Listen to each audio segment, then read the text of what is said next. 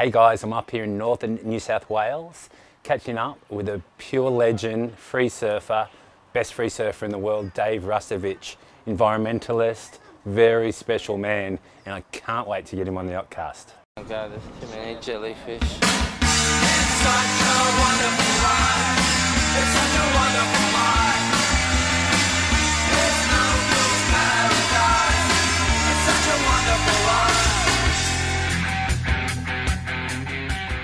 Hey guys, welcome to another Occ-Cast. We are in northern New South Wales, Australia, and I am lucky enough to have a very special human being right next to me. Dave Rastovich, thank you Rasta for being on the Occ-Cast. Thanks for having me. And thanks for having us in your world. Oh yeah, likewise. It's a beautiful spot here. I Very love lucky. it. Yeah. I've come to visit you before and you built a beautiful house and you're happy, content. Yeah. Last time you were here, we had Lauren and I were living in a little cabin, and I remember Hendrix and Donovan and Petra and everyone were here, and little J boy, and they were running around like crazy because we had heaps of food growing, and they were picking the raspberries and just fizzing on the property, and that was a good memory. That was a good time. It's beautiful. Where'd you grow up? Not here, further up in Queensland. Yeah, I was in New Zealand till I was 7, then at Burleigh till I was about like 17 or so, and then I was just totally on the road, and then pretty much moved down the coast to Brunswick Heads area when I was around 20. Yep. And then now I'm on the south side of the Cape of Byron, and so this has been the place that I've spent the most time in my life for sure. Now northern New South Wales is like more my home than anywhere else for sure. It's a beautiful place. Yeah. Before we get into surfing, and I can't wait to get into that, but before that you had success as a swimmer, an Olympic swimmer. As like a budgie, not Olympic, a gold medalist, as they say. Yeah, I pretty much lived in my budgie smugglers. You did? At what age? Really, since I was 7, when we 7 came. Till... Yeah, I remember my first swimming race was in New Zealand, and I didn't breathe once. I remember actually putting my head down and swimming from one end of the pool to the other, just like this, just windmilling. Nah, it would have to have been a 25. But just doing that, and then when we came over to Australia, getting inducted into the clubby scene was really fun. But then when I saw all the surfers just down the beach surfing on the same Sundays doing the Board Riders Club meets when we would be there doing the clubby thing, I always just wanted to be with the surfers over there. And so you were surfing already at that stage? I sort of started surfing. I was body surfing a lot more than surfboard riding, but it was just fun thing to do as a kid. Well, when now coming back to professional surfing, at the start of your career, you had one of the most highest profiles as a competitive surfer. You were, head to head with Joel Parkinson when you were a junior. I was watching many of those pro junior finals at Burleigh Heads. Yeah. Incredible. You were touted to be, one of the best. I mean, you're obviously one of the best free surfers in the world, but you went the other way. Well, it's very kind of you to say such things. No, but yeah, you did. You wanted to... That was that time, and Billabong at that time had the most amazing junior program. I remember doing the trips with Vinnie Lauder and the crew. Yeah. And I was hoping we'd get to talk about this because I saw Margot the other day. Oh, you did? I was just down the point here, and he and his son Micah were having a surf, and we just bumped into him and just had a big hug, and we're just like, man, so cool. We've had such amazing times together. And he had a huge influence on me as a kid because we did those road trips for all those contests. Between all the junior contests, we would get in a Tarago and just trip, down the coast or up the coast to the next event, and so there would be, and I remember you were with us on a few of those, but most of the time, there was like Fergo. Andrew Ferguson, Fergo. And he was such a good goofy footer. Amazing. Aboriginal boy, good friend. Legend. Really good. So there was Ferg and Louis Egan was with us, and always Margot, sometimes Munga. Yep. And then there'd be Joel and Dino and myself and maybe like Bubba and a couple other crew. And the biggest thing for me with all of that was must have been so much fun. It was community. Like the thing that I loved the most out of all of that was just being with like your mates and community, and And the whole contest thing, was more of a side note for me. I was never really that interested. I was only really doing it because it was the only way to get sponsorship. Yeah. Like really at that time, Margot was, you know, Margot and Frankie Oberholzer maybe were the only two free surfers on the planet who hadn't competed and been a world champion and then gone on to free surf. You know, like, they were the only two guys really on the whole planet. So Frankie from South Africa on the Search. Yeah, you know, he was doing that with Tommy Curran and that, and so it was just a different time in that way. There was no way to be measured against your peers then, unless you were in the contests. And so I was just doing that because it was the only way to really avoid going and getting a job that I didn't want to do down the road or whatever on the Goldie or something. And so I was just doing the contests, you know. And so the success of those things were just things that I was like stoked because it just kept the ball rolling. It meant I could go to Hawaii at the end of the year. You know, the crew would be like, "Okay, you did all right with that one event. Here's a ticket to go to Hawaii, and you can sleep on the floor of that Johnny Theodore's rat pit at the back of Sunset there or something." You know. And so. So it was always like that. That was just the deal then. And I was surfing against people like Joel, you know, and Mick, who are just gnarly competitors, machines. And just fizzing to catch that one wave and like just so into it, you know. And Joel and I were really good mates then and still are, but we just don't see each other these days. But at that time, I just knew I didn't have what those guys had, you know, and it's like in skill either, man. They're absolute freaks, but in the competitive side of things, I just didn't have it. I just really didn't have it. Yeah, well, what about the time? I want to know about the actual day, the time that you went in to tell Billabong that you wanted to be a free surfer, and they backed you. Yeah, well, that was interesting because actually that came the year that Joel won the J-Bay contest. Oh wow, he did. I don't know what year that was. He was super young. But yeah, we were like 18 or something at the time, 19, and he was a wild card for J-Bay. He went on and won it, and then I got the wild card through Billabong for the Mundaka event, and I got to the quarters or something. I got fifth, and after that quarter final, I came in and was sitting on the rocks just down from the inlet at Mundaka with Joel and Louis Egan, and Luke was like, "Look, you know, you guys are going to have to get on the QS and, you know, it might take you a couple years. You might do it in one, but you're just going to have to work really hard and you'll be on tour and you're going to have a great career if you want that." I remember having a couple of beers and I was probably pretty activated because I'd had a couple of beers after being in this big hoo-ha contest and the sun was setting and it was the Basque country and the whole deal, you know. And I was just hearing him and I was just like, you know what? Fuck that. I just do not want to do that. Wow. And Joel was like, "Yeah, all right. Yeah, I reckon I can do this."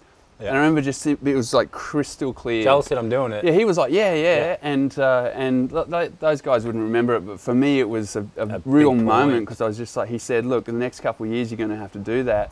And I just thought about being, you know, 19 and 20 or 20 and 21 and doing it, and I was just like, I just don't see myself there. And so I was like, "Yep, I'm not going to do it."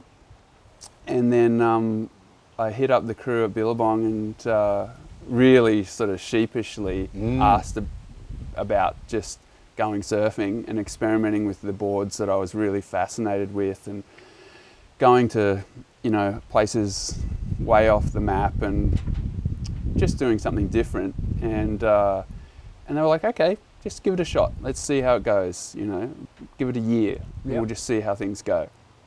And it was right at the time when Margs was slowing down. Brendan was like having kids and he was sort of just cruising a little more. And perhaps in their mind they saw me as maybe coming into that position as Brendan was slowing down with his travel, or whatever it was they were thinking. But we did that, and I just said yes to things. Like people just would ring up or write and say, "Hey, there's this, you know, place in wherever, in Indo or in Pacific or in Africa or whatever, and you know, you should come surfing with us." And I'd just be like, "Sure." I just said yes to everything. And at the end of that year, all the crew at Billabong were just like, "Hey, this is a good thing. Lots of people are taking an interest in the weird boards you've been riding and these waves that people wouldn't normally ride those sort of boards, or you know, there's just an interest in what you're up to. And so they just said, keep going. And that was just the way it went. This is history. Yeah, it was really, it just felt like a bit of a natural sort of fork in the road. What if they said no? Funnily enough, at that time, I was thinking I would do like a cocktail barman fucking thing, which is ridiculous because I'm not even really interested in alcohol. But at that time I was, I was 18 or something. I'm like, let's do whatever. And I was thinking I'd just get a shitty job like that would have me working at night. Yeah, so you can surf. And I can do it anywhere around the planet. Oh yeah.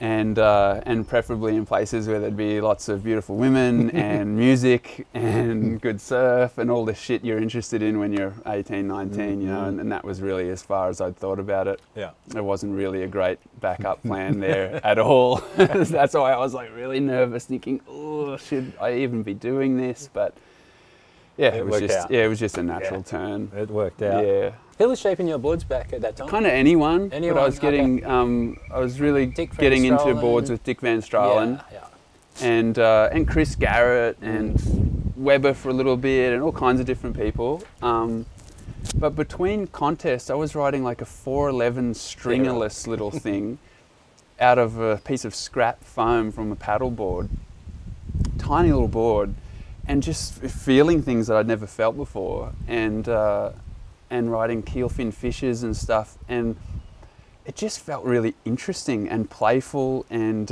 meaningful to me in some way. I don't know what it was, but it was just, I just was having a lot more fun. And I think one of the things that sort of wigged me out with contests was like we'd all go down to the beach together, and if I lost, I'd come home, and you know, most of us, if we lose an event, you come home, you're pretty bummed, and you go home and you're like, you know, you're feeling kind of shit. And I kind of would just think about that and go, man, I just had a day at the beach.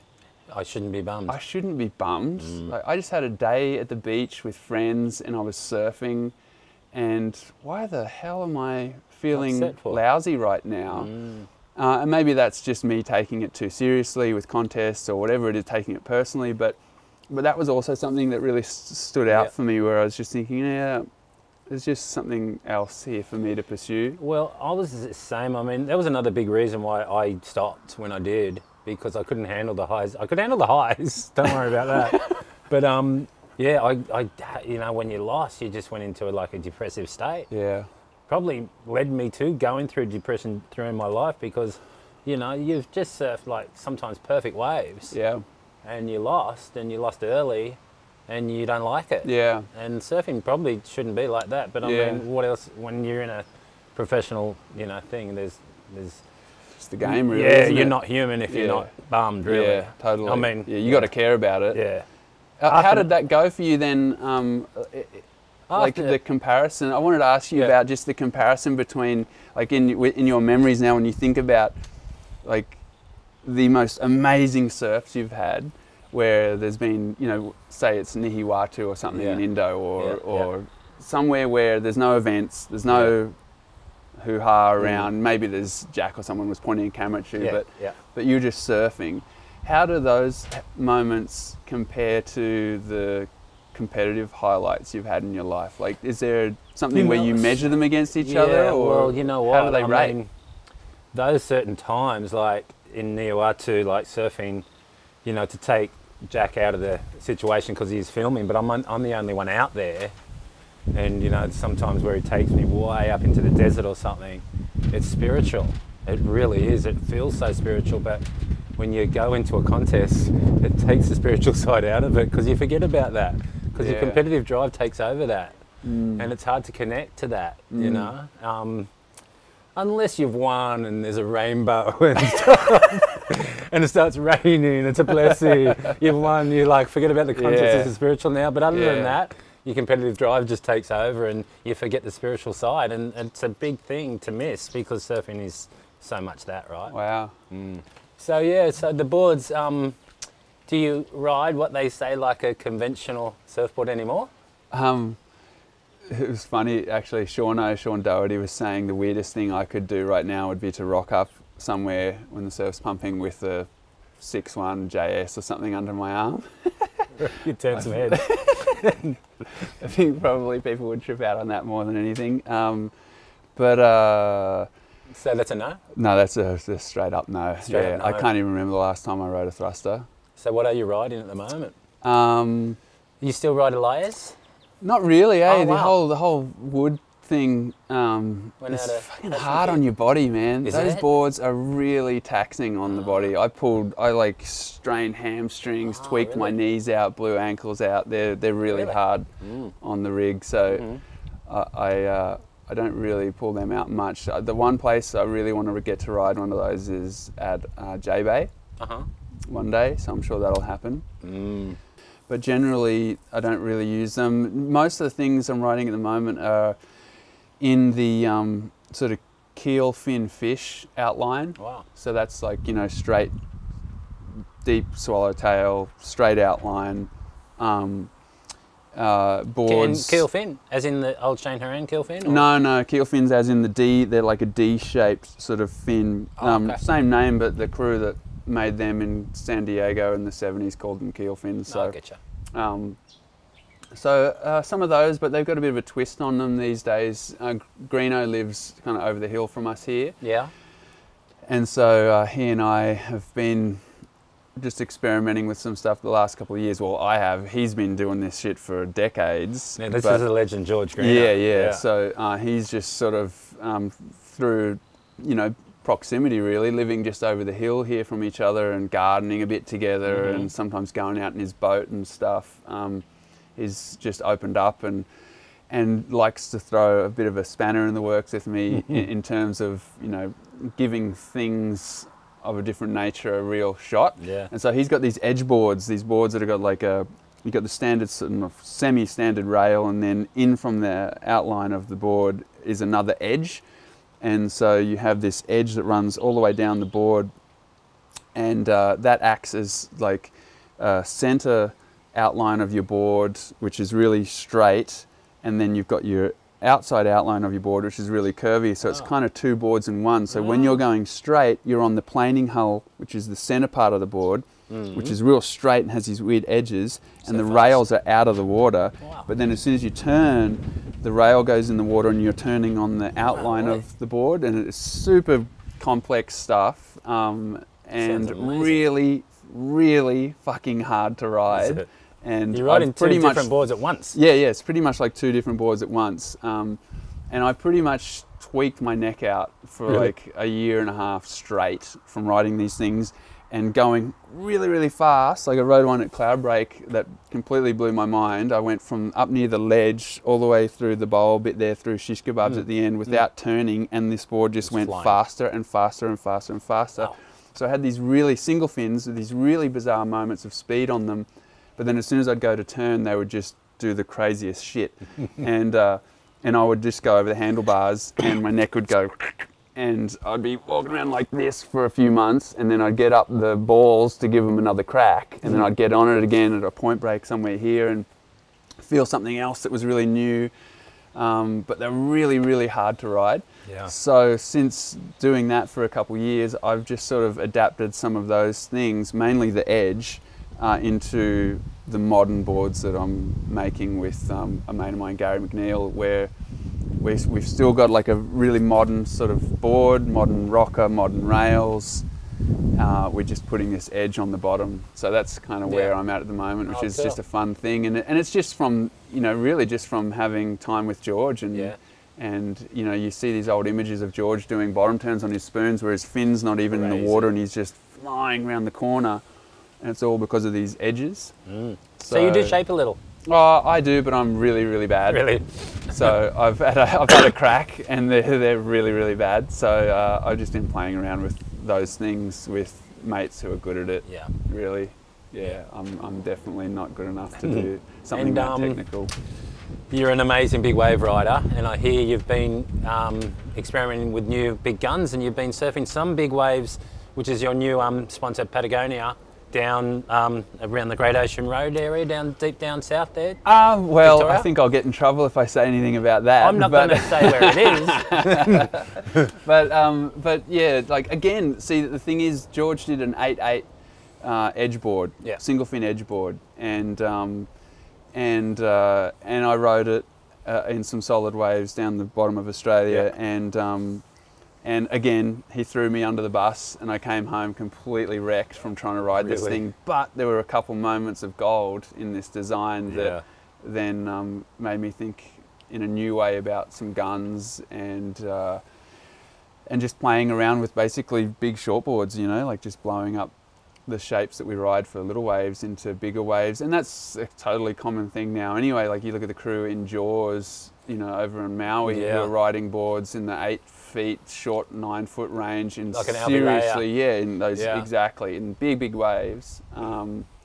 But they have more curve in them. They're not so pinny and like that typical gun shape, you know.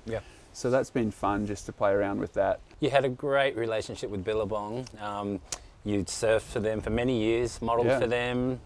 Great relationship, and now you've moved on. You ride for Patagonia now, and due to wanting to help with their environmental program, right? How's that going? Yeah, amazing. For me, you know, I really owe a lot to Billabong for looking after me for so long. I'm actually really surprised that went as long as it did. You know, I'm a bit long in the tooth these days. Got plenty of grey hairs to show it, and you know, just I don't know. There's just great support there, and working on ecological issues is always something that was important to me.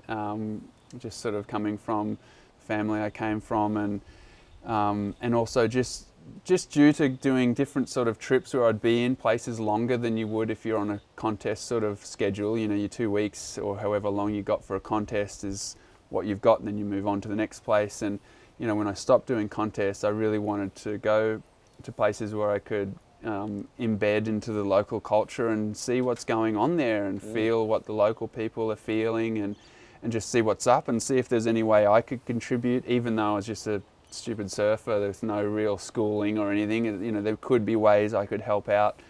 And pretty soon I realized that the way I could help out would be to, you know, talk about a local issue, but on a global scale, you know. So like help things like Surf Aid in Indo, or help things relating to ocean pollution issues or specific animal issues. You do a lot of work with Sea Shepherd. Yeah, and so all those things over the years were there, and for a good 6 years there, that's really all I did was back to back doing campaigns that I'd come up with. Yeah, I was with the Sea Shepherd crew in the Galapagos Islands, working against the anti-shark finning crew there, like really just joining people who are doing great stuff and seeing how we could bring the surfing world to those groups and that kind of work. Because I remember when I met Paul Watson in like 2005, and he's Captain Paul Watson who started Sea Shepherd, one of the founders of Greenpeace as well. A legend. You know, when I met him and then started talking about him in the surfing world, nobody had any idea who he was and the work they were doing. Like, no one had any idea what they were up to. They had one boat that was shredded from being rammed and, you know, bashed so many times, and that was all they had going on. And then, you know, we started to help popularize that kind of work and that kind of protest and everything in the surfing world. And then they started to gather their own steam through things like Whale Wars and Animal Planet coming to help them out and stuff. And all of a sudden, you know, talk about ecological issues started to become quite popular, and especially in the surfing world. And that was really exciting, because, you know, here we are as surfers. Like, for example, we go to Indo most years, especially Australians, and you'll notice everywhere you go, the amount of fish that used to be in those areas is now no longer there. You notice the amount of debris, the marine debris in the ocean is exponentially larger than it used to be.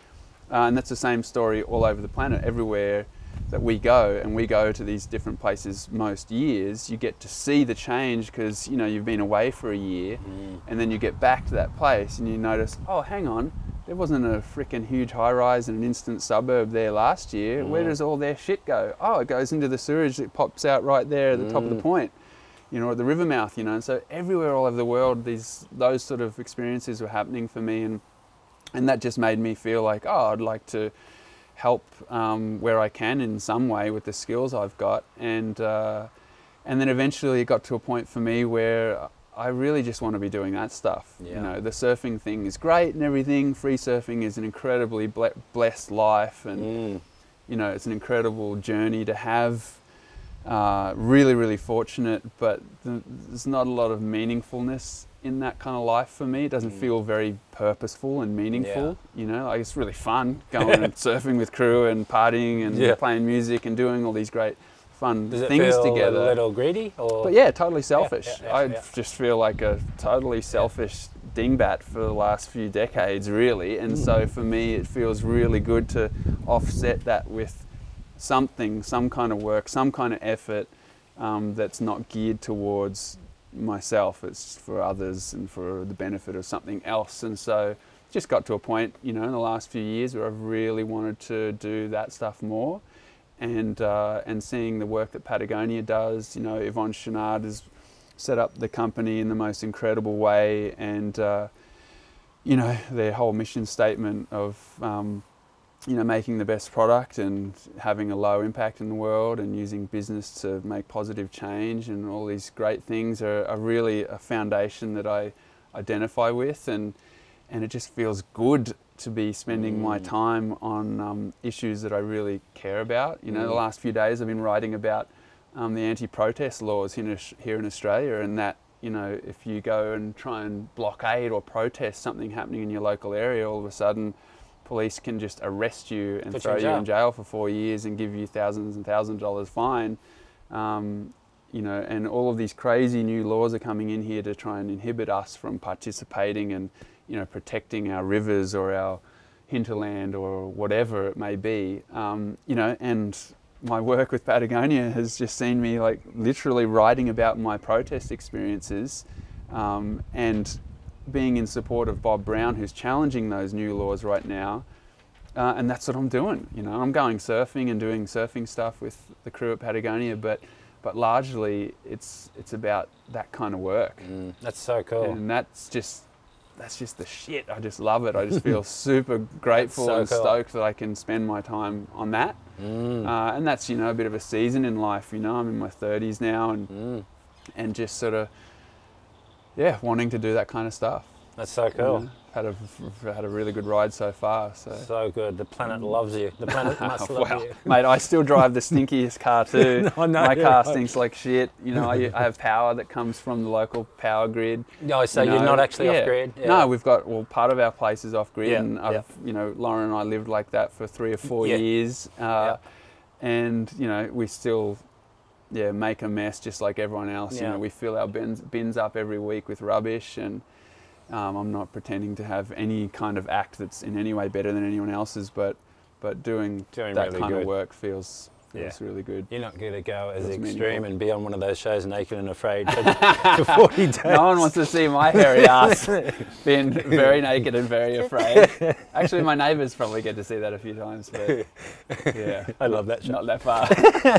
And so with the movie that Jack McCoy made of you and Andy Blue Horizon, Andy was pretty much in his peak at that time, wasn't he? And he was very focused on competition. Yeah.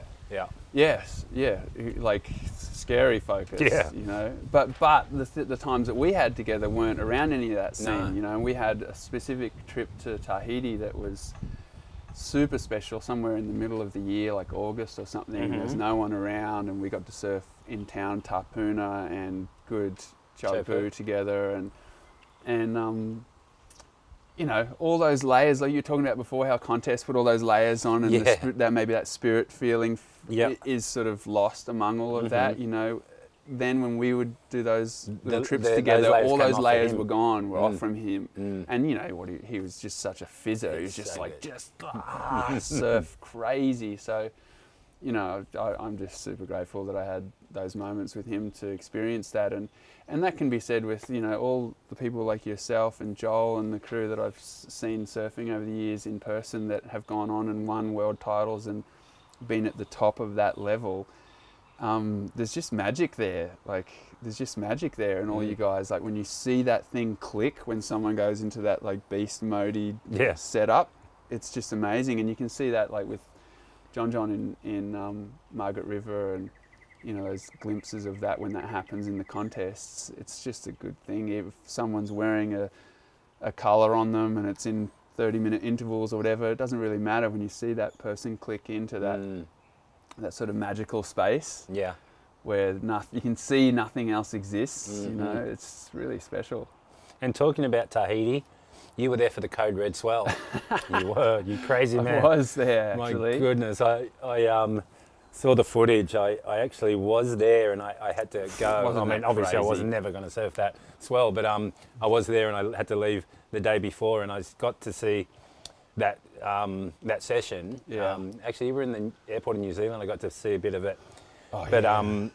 you got some crazy waves It was a that crazy day. That was at the start of a project with Taylor Steele. Yeah, because you followed that swell, Yeah, didn't you? yeah. Craig Ando and myself were joining Todd Glazer and Taylor Steele to basically, follow a swell through the Pacific and you followed and a up to huge Alaska. swell. Yeah, we'd been waiting a while for something like that to happen, and then that blob just appeared, You went, and we're like, "Oh, it's the contest is on, and that's going to be weird, but it's only there, because then we're going to hop, skip, and jump the rest of the places." So, so we just said, "Yep, let's do it," and we met in Tahiti the night, like we got in at midnight, and then tried to sleep. I think we slept like 2 hours, and we're up at 4 in the morning, just pacing and watching fridges float by and out through the channel. And Craig had never been to Tahiti, so he was just like, "What is this place? Who are these people? What are these waves?" It was just all. Did way he too go much. out that day? Yeah. So He I'm did?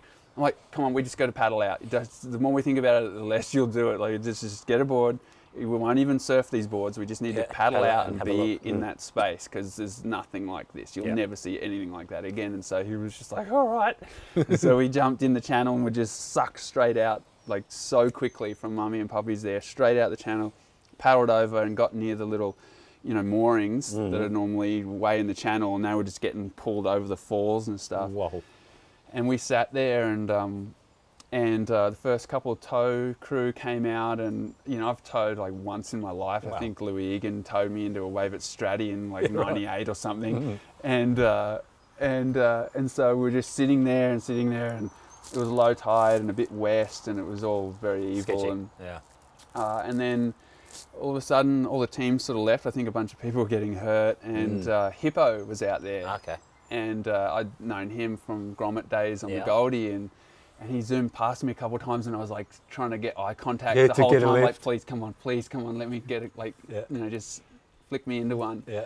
And then finally he kind of looked over and saw like my Your eyeballs eyes. like this, going, "Please." And he was like, hey.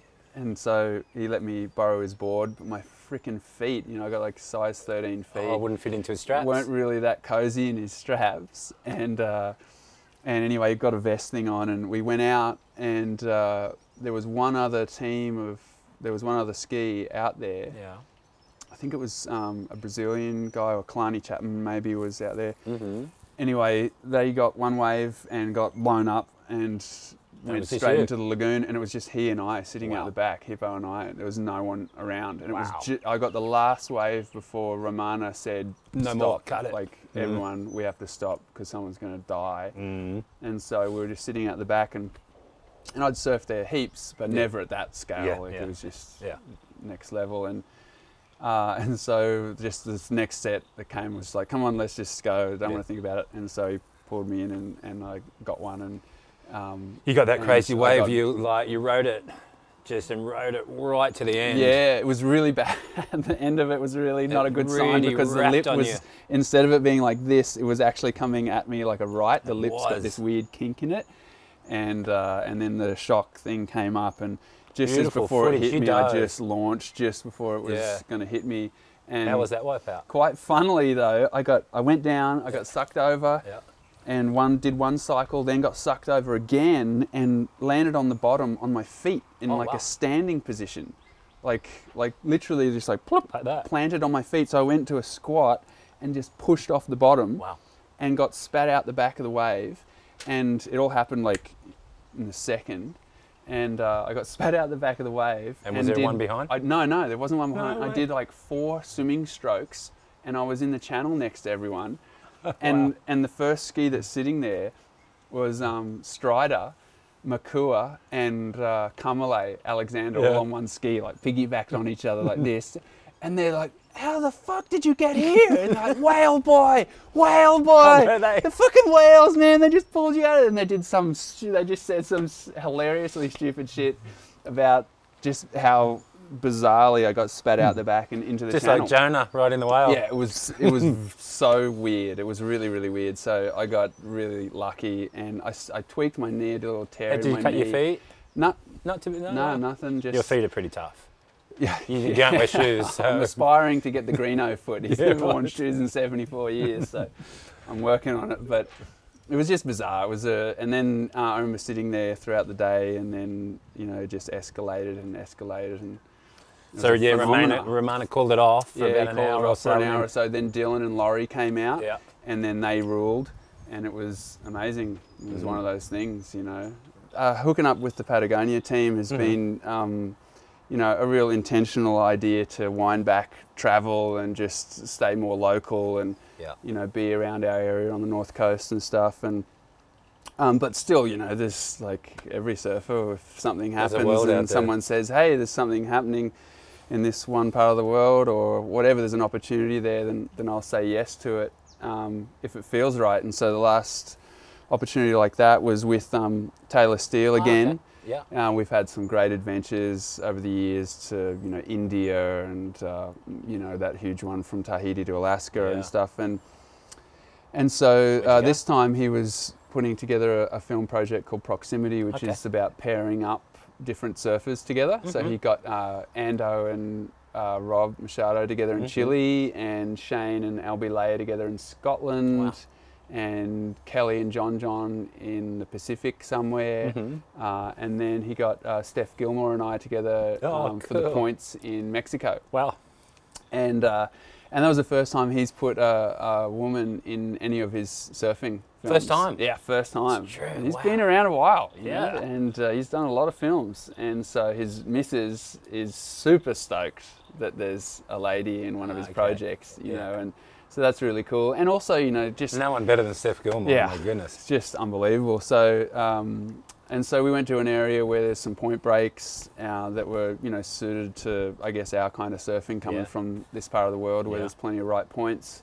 And yeah, we just surfed and hung out, and like I think the film is sort of loosely around conversations that we have between sessions and stuff, So it's like, some pretty classic stuff of Kelly and John talking about how it feels to compete and what that whole world's like, and Steph and I think we're just rapping out about surfing and style in surfing. Where does style come from, and what feels good, what's good surfing, and those sort of conversations are really neat to have and hear from a feminine perspective on good surfing, how she defines that. And how was she surfing?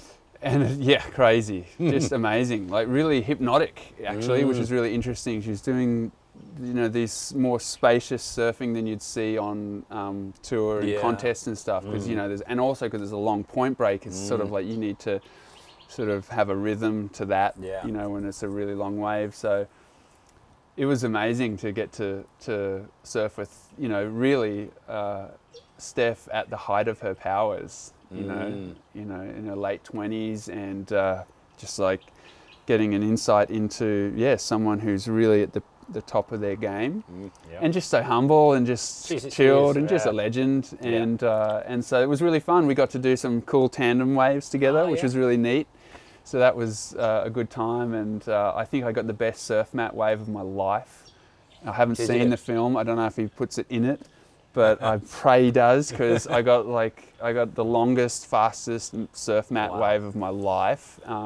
Pulled out all these signature moves like the forklift and all these other weird ones that you do on a mat, which is just, basically glorified ball dragging. But it was really fun. It was a really good trip. Yeah. I can't wait to see that. Good. Proximity. Yeah, Proximity. Sweet. So, and it's always, it's just a weird experience, doing those sort of movies where you just go surfing and you have a good time with your friends, and then a year later it's all wrapped up in this little package, and you get to relive those moments in an amazing way. They're like glorified home videos or something. You know, it's just a real blessing to have those sort of experiences and those sort of times catalogued in that way, you know, especially through someone's eyes like Taylor. You know, he's just a classic guy to do trips with. We just have the best time. So, you know, those opportunities I hope keep coming, and, you know, I'm sure if they do, I'll say yes to them, because really, you know, a surfing life is definitely one that's got some travel in it, and, you know, seasons change and all of that. So, yeah, I really think that'll just keep happening. Cool. It'll be nice.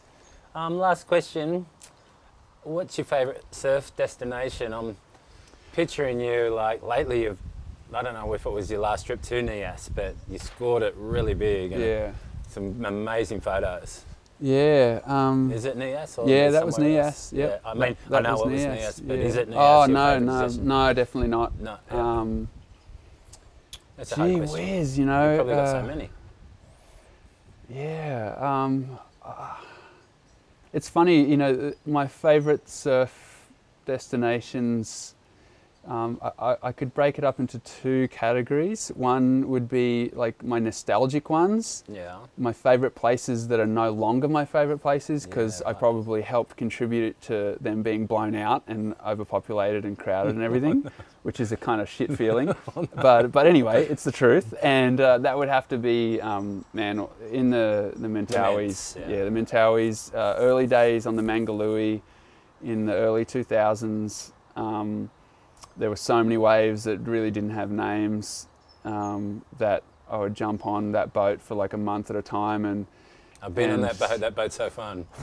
Just amazing stuff with Matt there, such a legend. And so there's a lot of those where we'd surf places and, you know, just no names and no photos that showed anything other than the wave, so that, you know, hopefully it would remain quiet. Those are pretty special.